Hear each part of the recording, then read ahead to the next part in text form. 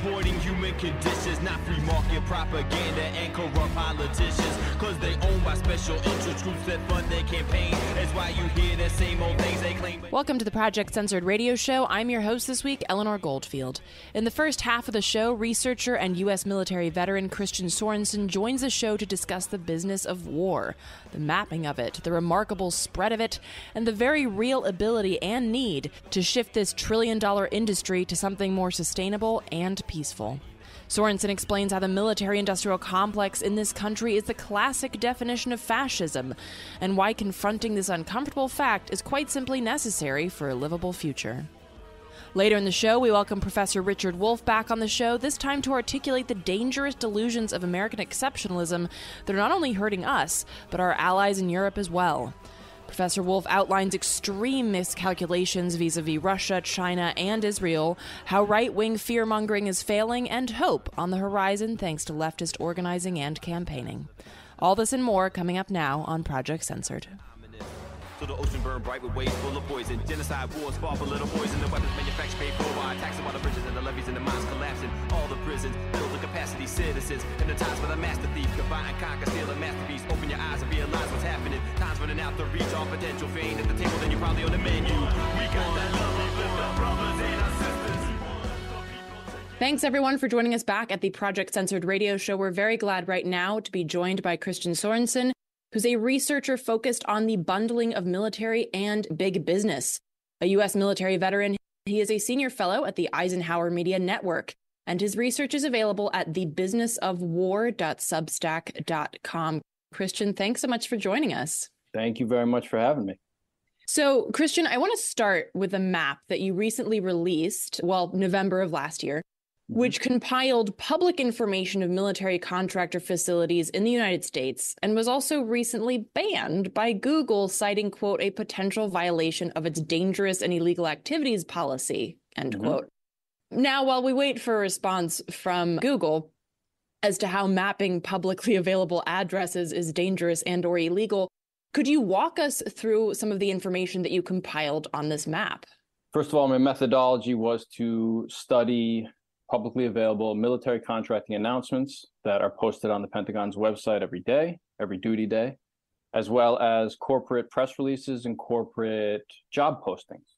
And so I did that over about a 10-month span and took the disparate data and put that into a Google map.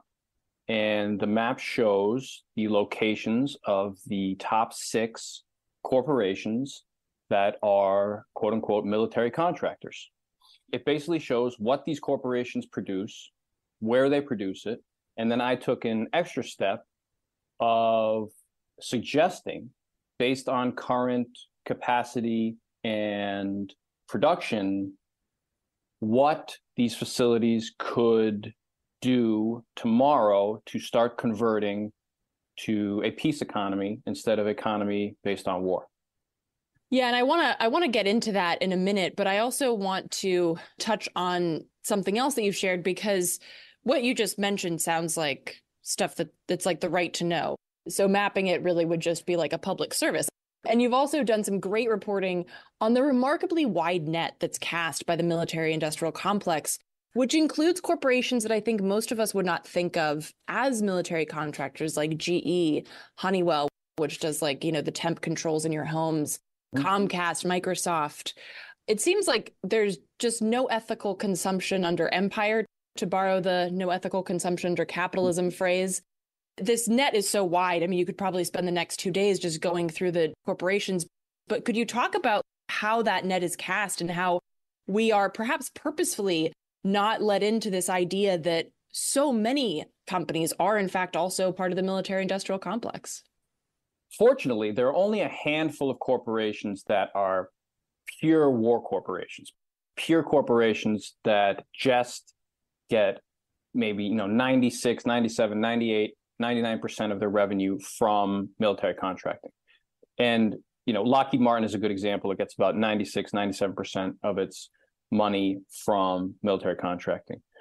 However, most corporations that are medium or large in size that contract with the U.S. military do not get all of their or nearly all of their revenue from military contracting. And so I see that as a good thing. That means that they're slightly ahead when it comes time to convert from a war economy to a peace economy. So what I've done over the last decade is study these military contracting announcements, distill them, and try to understand who profits from nonstop war.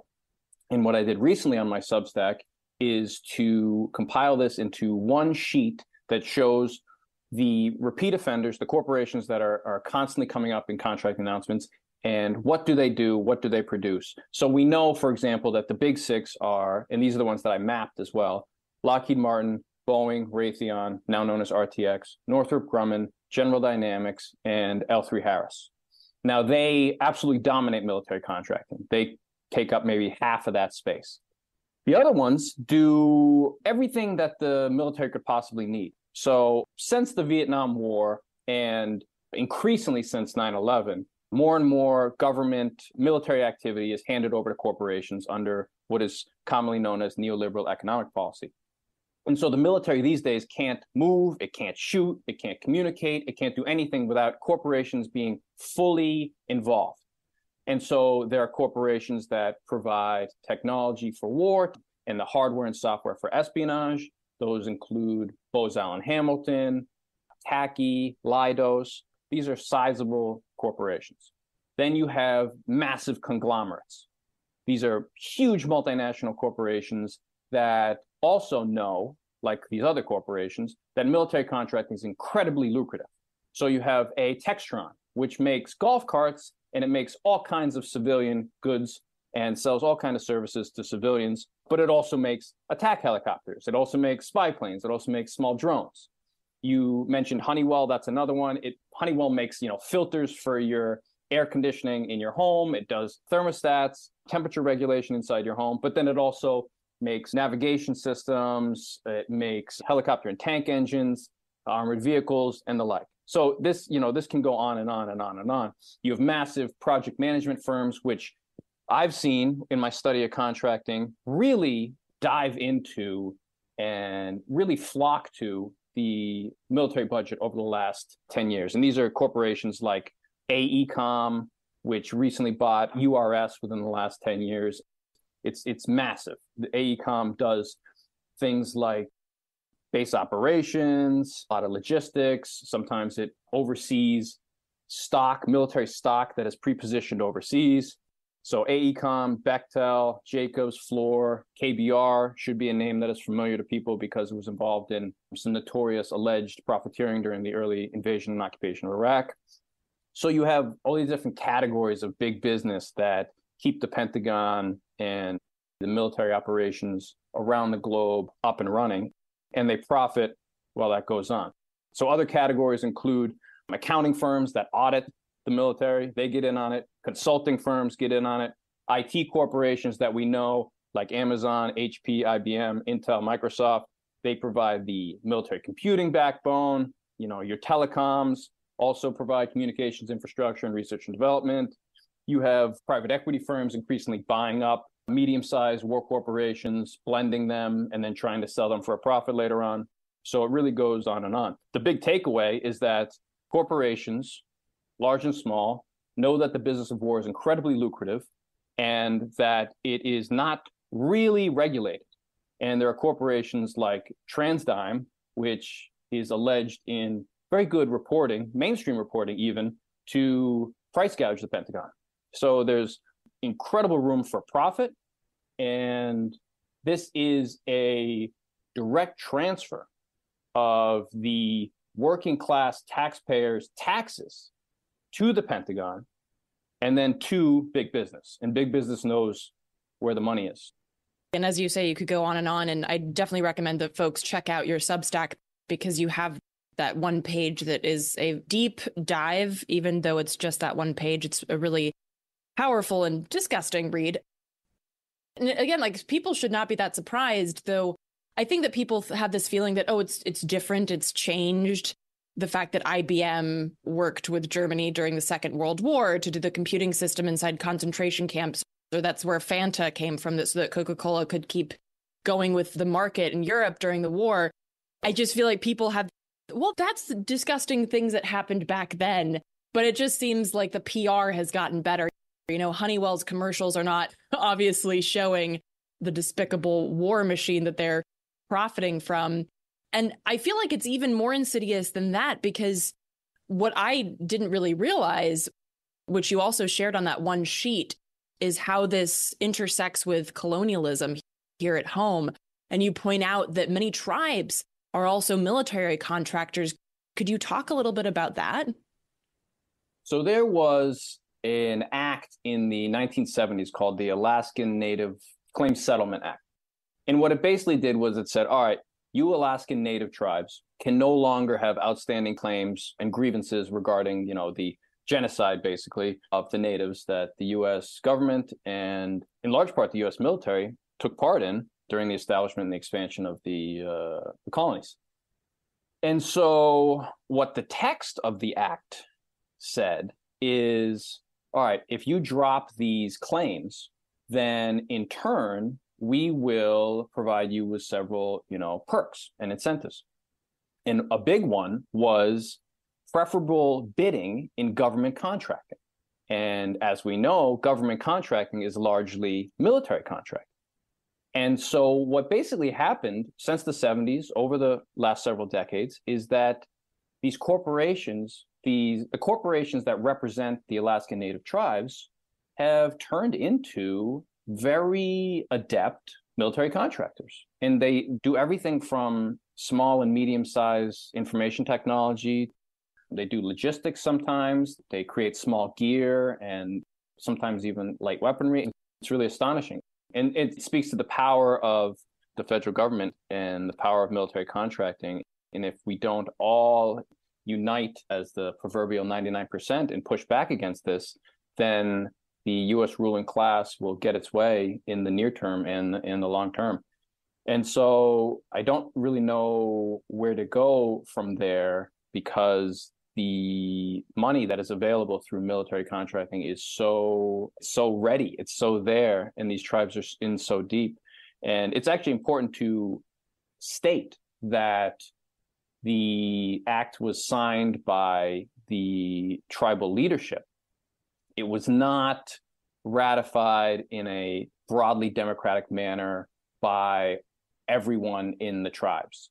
So it's important not to blame the tribes themselves. It could be seen as an example of capitalist leadership coercing or effectively co-opting leaders, not unlike what they do with union leaders over time. I think there's an analogy there if anybody wants to dive into that. So it's not exclusive to the Alaskan tribes. You have Hawaiian Native corporations as well, and you have some corporations like Cherokee in the contiguous 48 states that do the same thing. Yeah, again, a disgusting confluence of colonialism and imperialism. Bingo. And I wanted to ask you, because we've been talking about the budget and you were talking about price gouging, and I'm curious, what's pushing what here? Because it seemed like you mentioned this is ready money, and every single year the United States government puts more and more money into that budget. And as George Carlin said, the U.S. is basically just an oil corporation with an army. Is it the corporate world that pushes via price gouging or things like that for there to always be more money? Or is it, like you also mentioned, the Pentagon has failed every audit. It doesn't know what it has, but it keeps buying things. And because there's just this war hawkish culture in the U.S., is it the government that's pushing, or is it kind of a combination of the two? I would point to the classic definition of fascism, which is what we saw in the 30s and 40s in Italy under Mussolini, and what we saw in the 30s and 40s in Germany under Hitler. And that classic definition is the bundling of government authority and big business. And that is exactly what the military-industrial complex is. Now, it is very uncomfortable for us in a country where we are taught that not only are we a democracy, but we are the example of a democracy, to then confront the fact that maybe we're not even a democracy, maybe we are one of the worst political economic systems one can imagine, and that is fascism. So I argue that the military-industrial complex is classic fascism. It is the bundling of government authority and big business.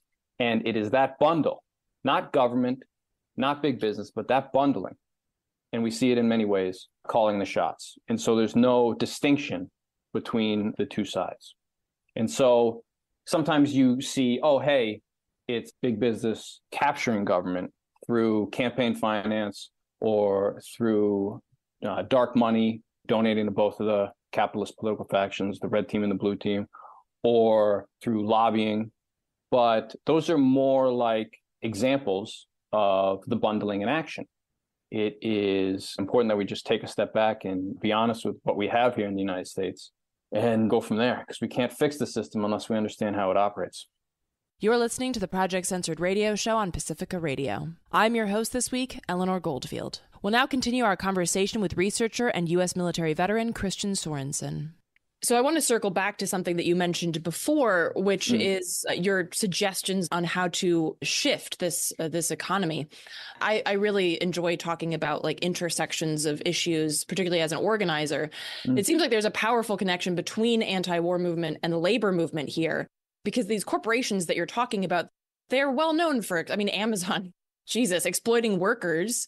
And so I really appreciated about your Substack, Business of War, you suggest these pivots, what you call economic conversion. Could you walk us through some of those ideas with regards to that? First, let me define economic conversion. Economic conversion simply involves changing the output of existing industrial capacity. So if you are, for example, a Lockheed Martin plant in Marietta, Georgia, making a cargo plane, and that cargo plane is used right now for military, then changing that in output, that cargo plane is now used for search and rescue or firefighting or humanitarian relief or anything like that. So that's a simple example. That's a straightforward example. Now, it's important to note that industry adjusts all the time. Big business is top down. It is corporate executives making the calls. The workers, the 99%, do not have any say in this. It is not a democratic institution. Nonetheless, industry adjusts all the time, but it just happens to, under this current system, adjust in order to get more profit. So executives in the war industry regularly order, for example, new facilities to be built. We saw this recently with the fad of hypersonic missiles. Industry did a really good job through its think tanks and through its politicians on the take of hyping up hypersonic missile capabilities of some of the official bad guys like Russia and China, in order to then posture as our production of hypersonic missiles and technology as defensive. And this is a classic move where you inflate a threat overseas to then build up your own war profiteering here at home. So Lockheed Martin, for example, opened a new facility in northern Alabama. It broke ground in 2019. It opened in 2021 to manufacture hypersonic weapons. Northrop Grumman did the same thing in Maryland for hypersonic propulsion systems, broke ground 4 years ago, opened up in 2023. So economic conversion is not something that industry can't do. It adjusts all the time. It's just adjusting for its own narrow war profiteering motives. The map that I put out that Google then censored included suggestions based on current manufacturing capabilities for each facility to immediately pivot to producing stuff for peace or civilian use, not for war or espionage. And so every single facility that I mapped belonging to the top 6 military contractors can indeed tomorrow, if there were the political will, start at least trying to produce for beneficial civilian fields. And so to say that it can't be done is absolute nonsense. It absolutely can be done. The facilities already exist, and the workers in the facilities are brilliant and they're industrious. They are hardworking. They absolutely can produce beneficial, peaceful things for civilian use. And so we know that every single facility in the largest war corporations can do this. And we know that the workers, like the engineers, the physicists, the welders, the truck drivers, the electricians, can also do this. So all that's lacking is the political will. And the workers would benefit incredibly. Right now, the workers in the war industry produce products that are used in war and espionage. And the ruling class, the 1%, The executives, the financial tycoons, Wall Street barons, they take the profit that the workers create. The workers are given a wage, disguising the fact that the workers produce way more money every single day, and that money is profit, and that the ruling class takes that profit. The ruling class uses that profit for stock buybacks, dividend payments to shareholders, for political aims like dark money, all sorts of things, none of which help the workers, by the way. Massive compensation for corporate executives is another example of where the profit goes. So once the workplace is democratized, then the workers, not the executives, will be in charge. And the workers will keep the profit that they make, and the workers will then, under economic conversion, be producing good stuff that actually helps us. And then there are even more benefits: less death, less destruction, less pollution. Economic conversion also frees up all of this roughly $1 trillion that we spend every year on war and espionage to then be used for the benefit of the American public, because you're no longer deploying the troops all around the world for corporate profit and to bully countries, to invade and occupy countries and to open up countries for multinational corporate plunder. You are actually democratizing in the process. You're establishing democracy in the United States, and you're democratizing foreign policy. So there's political space to bring the troops home and take care of them. There is enormous $1 trillion that, instead of being spent on war and espionage every year, is actually spent on the American public, which is in dire need of debt relief, affordable education, affordable housing, infrastructure, transportation, healthcare. I mean, we are hurting as a people. We are hurting as a people because of corporate greed. We are hurting as a people because of the permanent warfare state. So the benefits are enormous. And it's really encouraging that programs like Project Censored and others in the independent media are talking about it, because it's really the future.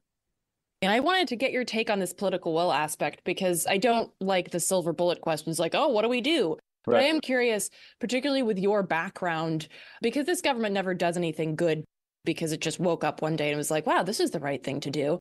Everything that has happened that we would look at as positive in the history of this country has been done because people fought and oftentimes died in order to push that and make it politically untenable to do anything else. So with regards to this, it seems like workers would have a lot of power with this in terms of, democratizing the workplace and then making that shift. But I'm also curious about veterans, because it seems like there's a lot of power in these spaces where there are veterans, as you pointed out, coming home, not getting the care that they require. We've had Matthew Ho on the show several times talking about this moral injury, extreme PTSD and things like that. And that there is a lot of solidarity there as well in terms of having that shift come from the inside as well. Could you talk a little bit about how you see perhaps some potentials in terms of organizing in these spaces? I mean, I think you hit the nail on the head. There is a growing working class consciousness in this country and a growing understanding of how the system works. People are beginning to, thanks to organizers, thanks to people who have sacrificed their entire lives to get this information out there, the dissidents, the rebels who have taken time to educate us all, and on whose shoulders we stand here today. We're really starting to understand that the United States is a class society. The working class is everyone who puts in a day's labor for a wage. Your truck driver, your nurse, your electrician, your farm worker, etc. Then there's the ruling class, the proverbial 1%. These are the Wall Street barons, the financial tycoons, the top corporate executives, the politicians on the armed services committees and the foreign affairs committee and the foreign relations committee and the intel committees, who legislatively facilitate permanent warfare, nonstop war. And so the ruling class uses its tools, including the armed forces, including economic sanctions and intelligence agencies, to bully and harm governments that do not follow the edicts that Washington, D.C. issues. And D.C. is concerned solely with protecting and promoting capitalism around the globe. That is its core goal. We also come to know that the U.S. ruling class profits from war as it implements this belligerent foreign policy. There's nothing defensive about the military-industrial complex. And this is what we sort of intuitively understand and have a hard time confronting as soldiers, sailors, airmen, Marines, guardians now. As the pawns of empire, we are bombarded with propaganda. We are really indoctrinated. It's getting harder and harder. With our ability to share information, it's getting harder and harder for the U.S. ruling class to keep the lid on our growing understanding of how the system works. And that is why censorship is so important these days. Big kudos to Project Censored for keeping on. Well, kudos right back. And right before we wrap up, I wanted to ask you about this because this is something else that you cover in your Substack. And as a word nerd myself, I found it really interesting that you highlighted these things. For instance, I'll just give two examples that you say it's not the border industrial complex and it's not the surveillance industrial complex. Could you talk a little bit about why you make those distinctions? I just highlight that because it's almost vogue to say that the new thing is a blank industrial complex. And I say that it is not the border industrial complex. It is the military industrial complex doing the border. It is not the surveillance industrial complex. It is the military industrial complex doing surveillance. Because that's exactly what it is. These are the same corporations. These are the same big businesses. These are the same Wall Street conglomerates, massive institutional stockholders, Vanguard, BlackRock, State Street, that are behind the whole thing. It is the same business of war, wherever it's directed. If it's directed overseas, it's the same business of war. If it's directed inside against the American public, it's the same business of war. The same corporations that help NSA, for example, reportedly spy on countries around the world, corporations that you see in military contracting announcements like CACI, SAIC, Leidos, Bose Allen Hamilton. These are also the same corporations that keep appearing in, for example, the Snowden leaks regarding the surveillance of the American public here. So it's not the surveillance industrial complex. It's just the military industrial complex doing surveillance against the American public. Same thing on the border. You see Amazon. You see Northrop Grumman establishing databases for documenting who comes with facial recognition and massive databases. You see General Dynamics towers. You see all of the same corporations. They're just finding new ways to profit off of a state of permanent warfare. So it's important to clarify that, and I'm really glad you brought it up. Yeah, thank you. I appreciate that you say that because I think it also makes the important point that the military-industrial complex is not something that's just pointed outward. I like to say imperialism is a home game, and there's no way that you can speak the language of violence outside of our borders and then be like, Mr. Rogers here at home. So, Christian, thank you so much for taking the time to sit down with us. Again, if folks would like to check out your work, which I absolutely recommend that you do, his research is available at thebusinessofwar.substack.com. Christian, thank you again. Really appreciate it. Thank you so much. You're listening to the Project Censored radio show on Pacifica Radio. I'm your host this week, Eleanor Goldfield. We'll continue our program after this brief musical break, so stay with us. 121 guns, lay down your arms, give up the fight. 121 guns, throw up your arms into the sky, you and I.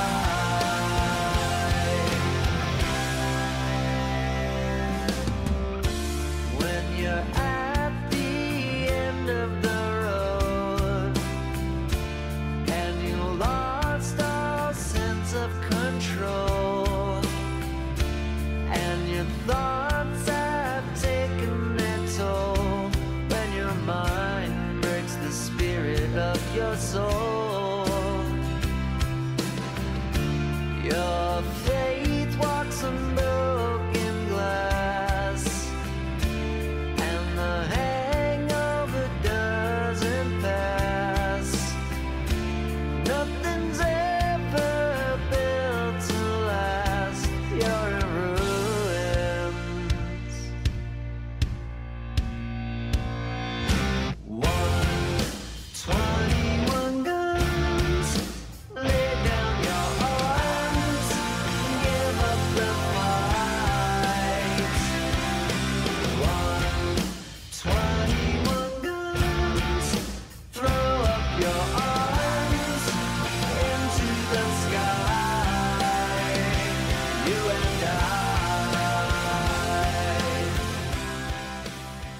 thanks everyone for joining us back at the Project Censored radio show. We're very glad to invite back on the show Richard D. Wolff, who's a professor of economics emeritus at the University of Massachusetts Amherst, a visiting professor in the graduate program in international affairs of the New School University in New York City. He's the founder of Democracy at Work and host of the nationally syndicated show Economic Update. His books include The Sickness is the System, When Capitalism Fails to Save Us from Pandemics or Itself, Understanding Socialism, and Understanding Marxism. And his work can be found at democracyatwork.info. Professor Wolff, thank you so much for joining us back at the show. Thank you. I'm really glad to be here. So I want to start off by discussing a point that you made in a recent article in Counterpunch titled Empire Decline and Costly Delusions. I feel that a few things are true here. It's true that the U.S. proxy war in Ukraine against Russia is a total abject failure. It's also true that a lot of nations are just clinging to the U.S., either equally delusional about U.S. power or just short-term greedy. Sweden joining NATO, France threatening to send troops to Ukraine, etc. It seems like a bit of like a two-step on the global stage. I wanted to get your take here. How much will these loyalties to U.S. empire bolster the U.S., either politically, economically, or both? I'm fascinated by Europe as well. Both of my parents were born in Europe. My father was French and my mother German. And so I speak those languages because I grew up with them. And so I follow this a great deal. You have a bizarre situation in Europe. You have governments that are overwhelmingly, with a couple of exceptions, but overwhelmingly center-right or tilting that way or moving that way, at the same time that the prospects and conditions for Europe, all of Europe, are worse than anything I have not only ever seen in my life, but imagined as ever happening. At the most basic level, and I approach it as an economist, so Europe is now finding itself caught, and I use that word, between two economic powerhouses, the United States on the one hand, and China and its allies on the other. And it is a harsh reality that it is not competing with either of them effectively. And it still has a long, horrible colonial legacy to overcome. And that's far from done, as evidenced by the migrational catastrophes that are all over Europe, from Sweden in the north to Italy in the south and everywhere in between. This is a very, very hard time, number one. All the highest tech in the world is now monopolized either by the United States or by China. And the Europeans, yes, there are some cases where they are at the forefront. Also, I don't want to overstate this, but the broad picture is unmistakable. Europe is not able to define and to construct a viable alternative. The right wing, having always looked to the United States as the protector, the model, and everything else, they don't know what to do other than act out their impossible situation. So that takes bizarre forms. Suddenly deciding that Russia is a great enemy. It's almost as if the Cold War, which was over, has been brought back. I heard the one that I found the funniest, it might amuse you. A few days ago, I participated in a conference electronically in Europe, and a serious politician, whose name I won't mention, but who's pretty well known in Northern Europe, started talking about the domino theory. I raised my hand and I said, "What are you talking about?" And he said, "Well, if we let Russia win," as if he had the option of not letting Russia win, but if we let Russia win, then next there'll be Slovakia, and after that, Poland, and on and on and on. Or Sweden. It didn't stop at Eastern Europe. It went all across Western Europe as well. And so I decided I would have fun with him.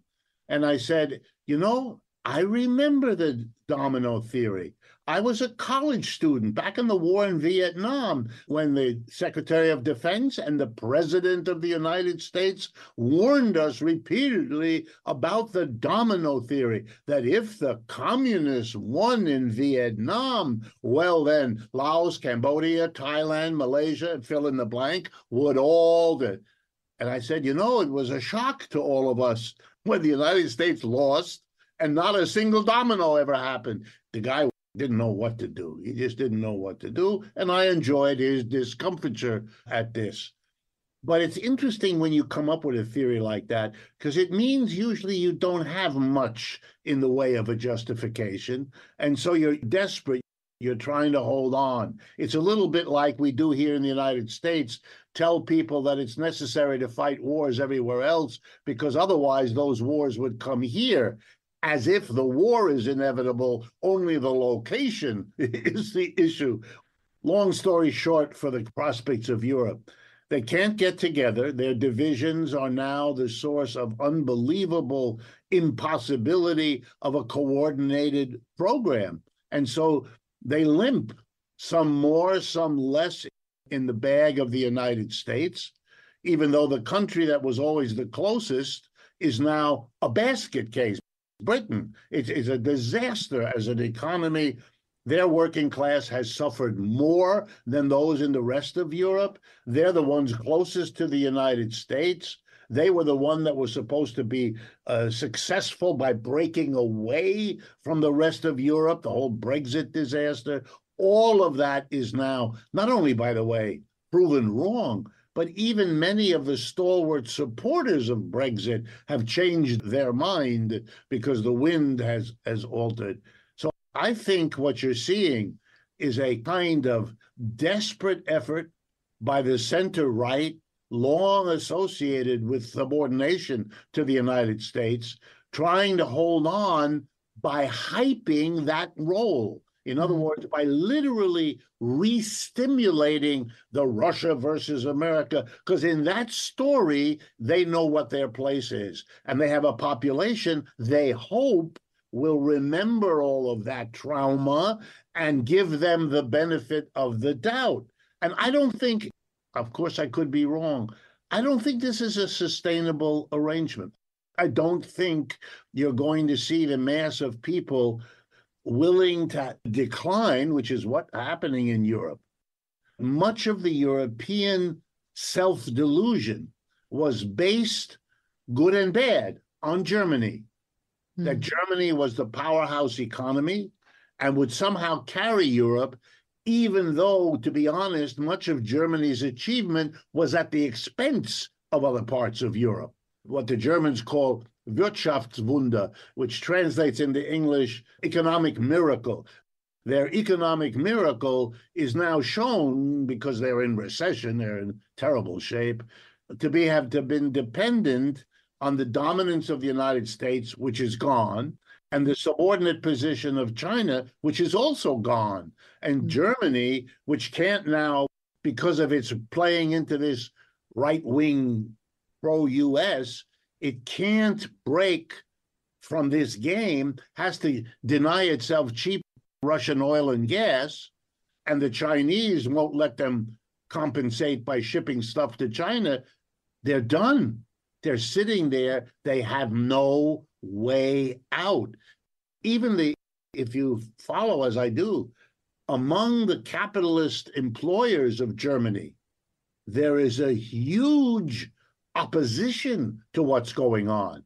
They understand that their position is the sacrificial lamb here. They can't export the way they did. They can't get cheap energy the way they did. That was the secret of the so-called miracle. They know it better than anyone. And now it's all gone, and there's nothing in its place.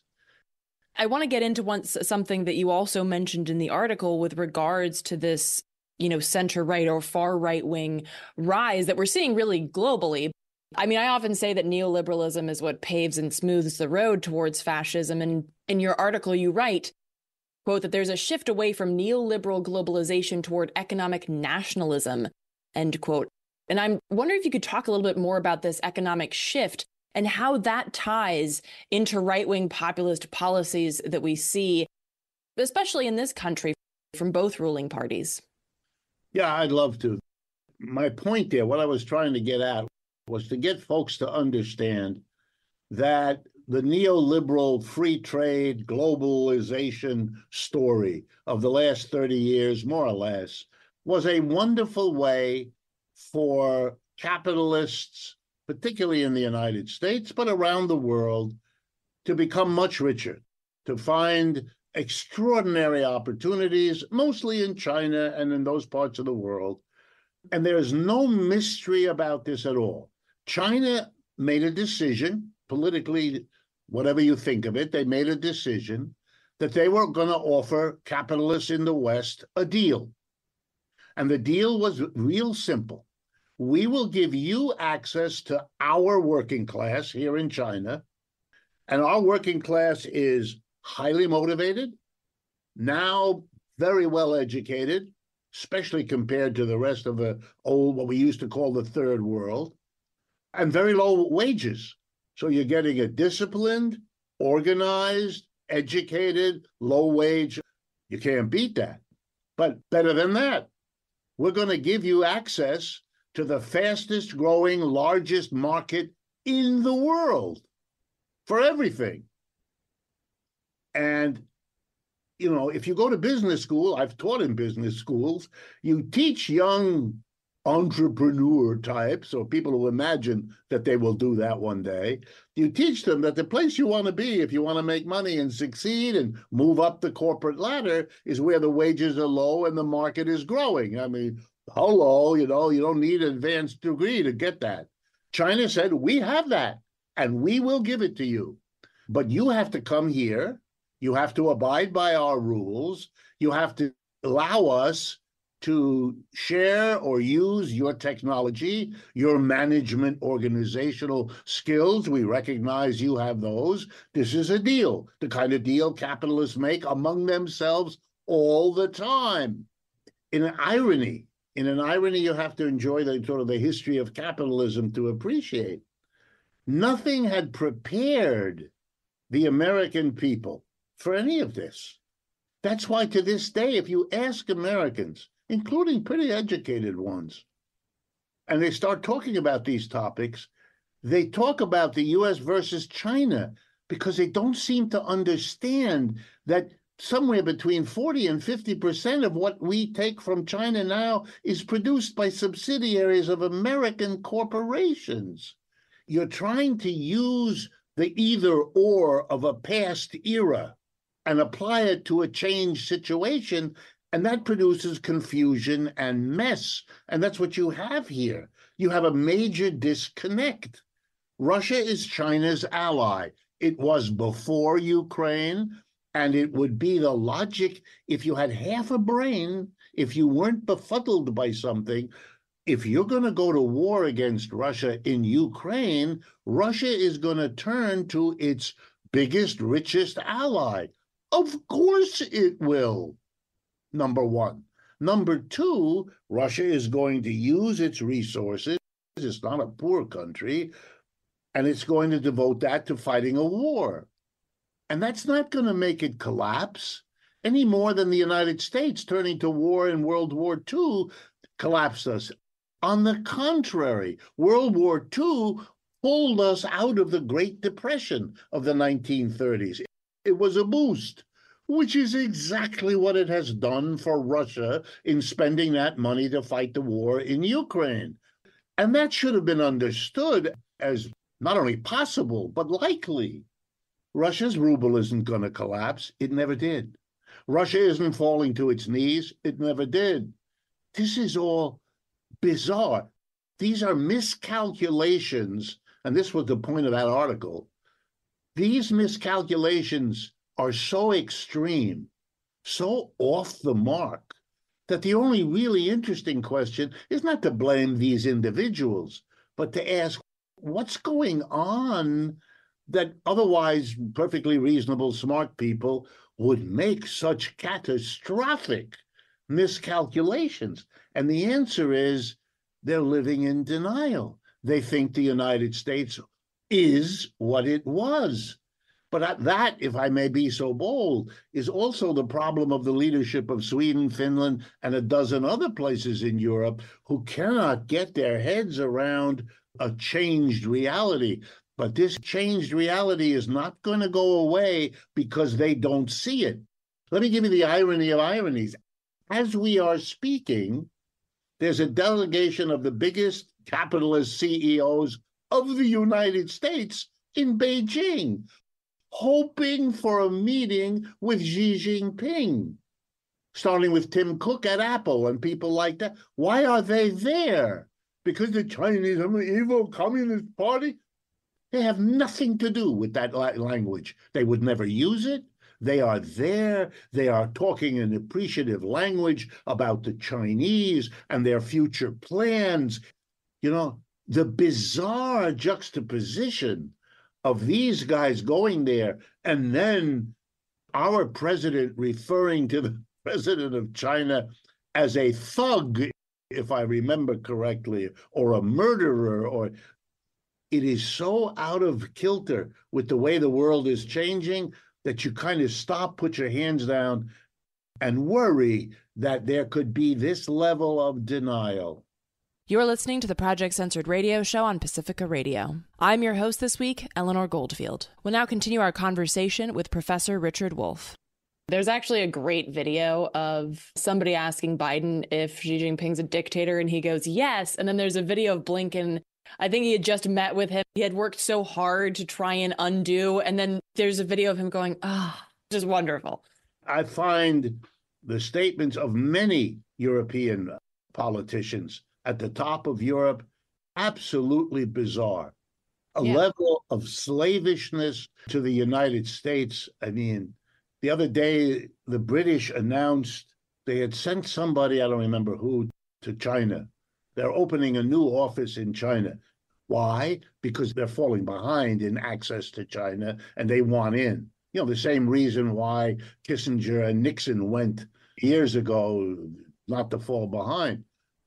But they're going to talk to the Chinese about the human rights issues in their country. This behavior, as if you are coming from some moral purity beyond the offense that it gives to everybody in that part of the world, it is a level of lost self-awareness. This is self-destructive in the way it behaves. I basically call Sweden a U.S. colony at this point, because Sweden won't do anything unless Uncle Sam says it's okay. I mean, you see this not just with what's happening with Russia, but also with the genocide in Gaza. And I wanted to get your take on this, because some people are saying that the U.S.'s loyalty to Israel will be a severe hit to it, if not politically, which it already is in some ways, then also economically. Could you give your take on this based on what you've been seeing? And do you see an economic hit already because of the U.S. support, not just politically, but logistically? Well, the short answer to your question is Israel is taking an enormous economic hit.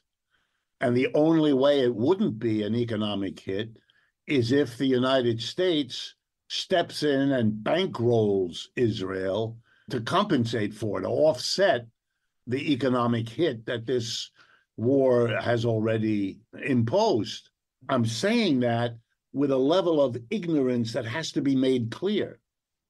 Every Arab country, and probably every Muslim country, is trying to figure out how it can strike a blow, helping the Palestinians, hurting the Israelis, on the model of the Houthis in Yemen. They found a way to be supportive, in the way they think, of the Palestinian cause by interfering with the shipping in the Red Sea to or from Israel. Okay, small story, having quite big effects, by the way, showing you again that a determined enemy like that you don't want. If you know American history, you'll know that the British never imagined what the Americans could do in 1776, because they had a big army, they had a big navy, and the Americans had nothing, neither one. And the famous story, you shoot your rifle and you run a few yards, shoot it again, and hope that the British think there's a lot of people there, but it's really only you and your cousin Fred. This sort of situation that Americans celebrated in school and then can't imagine anyone else playing this game is really bizarre. But I don't know how many Arab countries are figuring out right now how, with little risk to themselves, which they don't want to take, clearly, they could do something. My guess is they're already doing more than a little that we don't know about, and they will be doing more. And this is an open-ended problem for Israel and for the United States to fund it. And it leads me to say something that is also applicable to Europe. But at a certain point, the United States will face the following reckoning. It's already happening. You can see it in the maneuvers at the UN around the ceasefire resolutions in the 27 forms that they keep taking.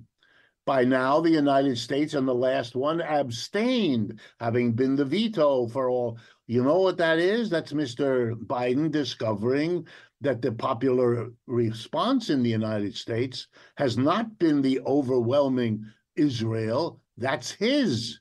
And that's the upper layer of the Republican and Democratic parties. And that matches what you see in those European governments. They're coming out of what was the situation, and they're not understanding that that situation has changed. But they will. That's why you're seeing these adjustments at the UN. It's already becoming clear to them that the mass of people are either indifferent or tilting towards the Palestinians as the victims in this story, or at least more so than the Israelis. They have to figure this out. This is not going to go away. This is not what they expected. It's like the war in Ukraine, not going to go away, not working out.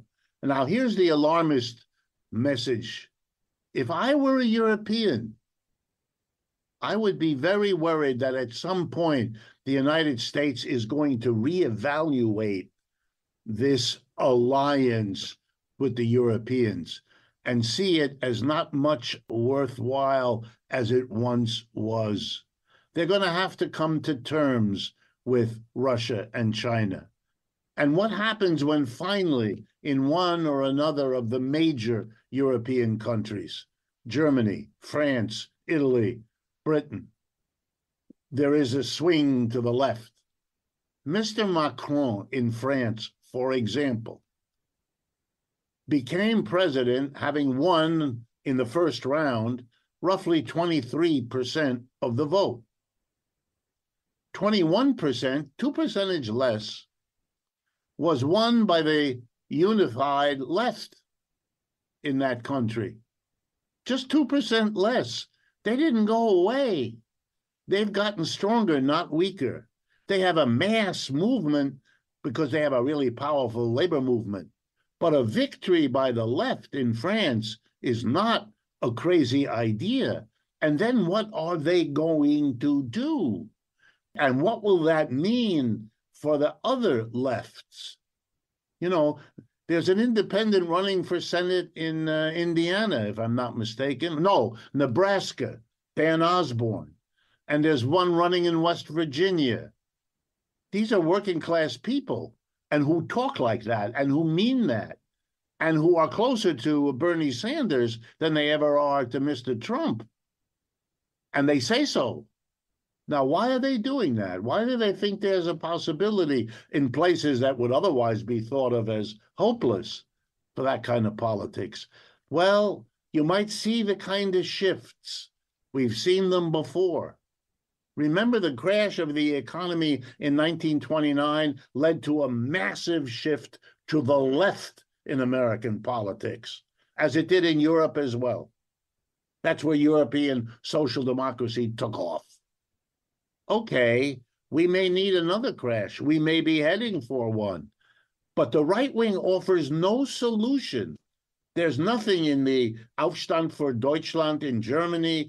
Mr. Orban can be all about Christian civilization and anti-immigrant, and they're very popular, but doesn't solve the problem of Hungary, which has huge problems because it's not acceptable to Russia, really, and it certainly isn't acceptable to the rest of Europe. These are situations where I'm hopeful that the harsh realities will undo this peculiar leftover politics that is so out of tune with what the realities are. Well, I hope that you are correct. Hats off always to the French and their brilliant protests and organizing. Professor Wolff, thank you so much for taking the time, for sitting down with us. And as per usual, deconstructing a lot of these complex ideas and thoughts into easily digestible thoughts. So thank you again. Thank you very much for inviting me, and I look forward to doing it again in the future if you think it'll be useful. We want to smash, crash, mash, blast the system. We want to get it hype, get it live, get with the mission. We want the crowd loud, fist pumping, rhythm is hitting. And that does it for another episode of the Project Censored Show on Pacifica Radio. I'm Eleanor Goldfield, co-hosting with Mickey Huff. For this episode, I've also been your associate producer, and Anthony Fest is our senior producer. Project Censored Radio airs on roughly 50 stations across the U.S., from Maui to New York, and you can find all our previous archived programs by going to projectcensored.org.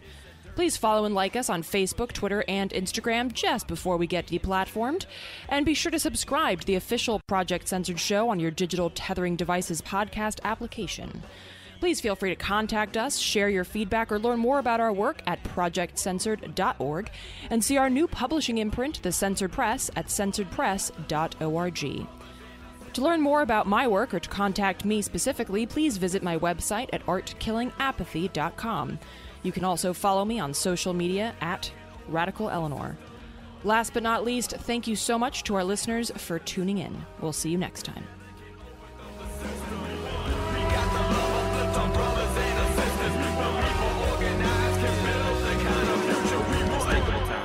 Unthinkable crimes perpetrated by criminal minds, political ties, habitualized alibis, disguised under the guise of democracy, politics, and the apocalypse. Got the skies looking ominous.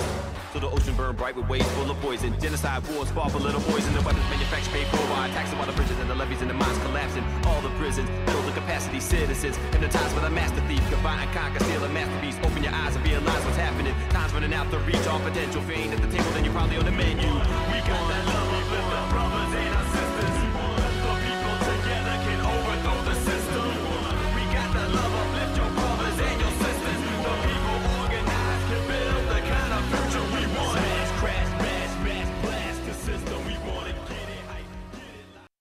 The host of Democracy Now!, Amy Goodman, is coming to Berkeley to celebrate KPFA's 75 years of building community trust. Highlight Saturday, April 6th on your calendar and get your tickets today to see and hear award-winning journalist Amy Goodman reflect on her long and valued relationship with KPFA and the state of the world. For tickets and more details, go to kpfa.org.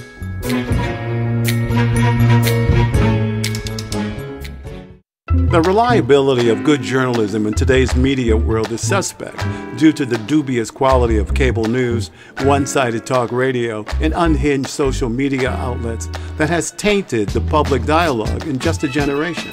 For 75 years, KPFA has been building community trust through our mission to inform.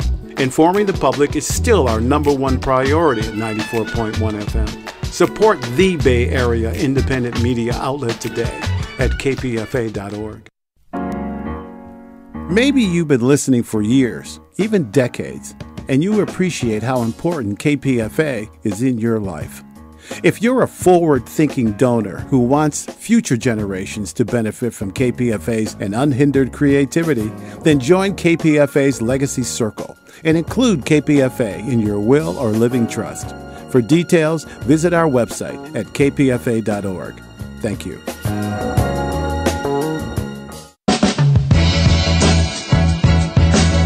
You're listening to 94.1 KPFA and 89.3 KPFB in Berkeley, 88.1 KFCF in Fresno, 97.5 K248BR in Santa Cruz, 94.3 K232FC in Monterey, and online worldwide at kpfa.org.